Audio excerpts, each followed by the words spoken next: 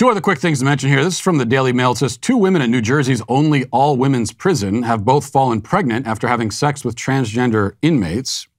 The pregnant women, who were not identified, are housed at the embattled Edna Mahan Correctional Facility in Clinton, which New Jersey governor announced plans to close last year. Prison bosses said that in both instances, the sex was consensual. It is unclear if the women had sex with the same transgender inmate or if it was 2 different inmates. So already we need a Snopes fact check here. Well, not a Snopes fact check because they're not going to fact check something like this, but this is not an all-women's prison, apparently. I mean, that's kind of that's hard to figure out. It's an all-women's prison and women are falling pregnant. How does that happen? Well, because it's not all women's. Edna Mahan houses 27 transgender prisoners and over 800 women altogether. It is also unclear how far along the 2 inmates are and whether they plan to continue with their respective pregnancies. Whether they plan to continue. There's another euphemism for you. An investigation has been launched. So, there's a women's prison, 800 women, and they already have almost 30 men in the women's prison.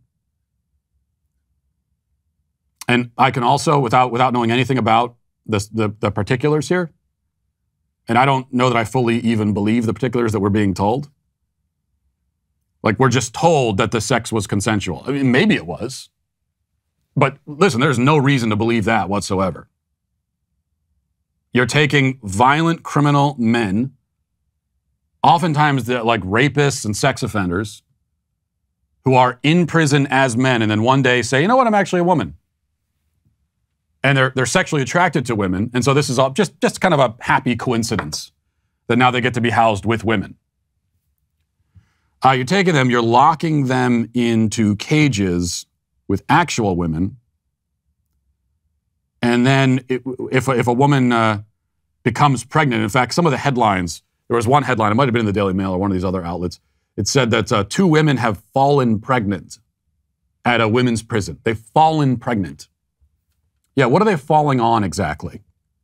That's not something. That's something that happens after a particular act. Now, whether that act was consensual, that's my point. There's no reason to believe that, because we are not going to be told if a trans male rapes a female inmate. That information is not going to make it to us through any official channels. They would never tell us that.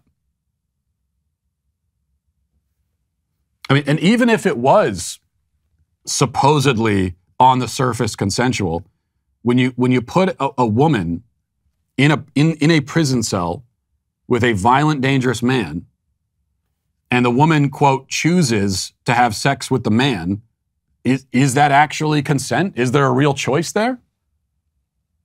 I mean, we've been told by the Me Too movement that if a woman chooses to have sex with her boss, that it's not really a choice. There's not really any consent there, or not as much consent as there should be because of the power dynamics at play. So you're a woman locked in a cell with a man who could overpower you at any moment and who is sexually attracted to females, and you have sex with him. Is it even a choice? Or is it something these women are doing just out of self-preservation? So no matter how you slice it, I'm not sure how you can even call it consensual.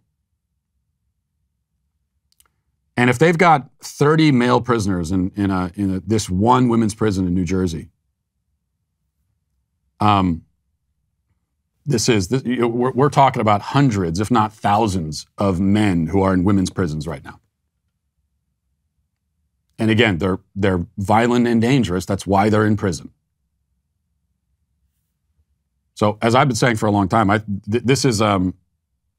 guarantee you there is right now an epidemic of sexual assaults by men against women in women's prisons. And it's happening right now, and we will never be told about it, though.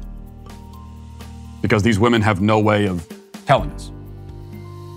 And of course, the Me Too movement is conspicuously silent about the whole thing.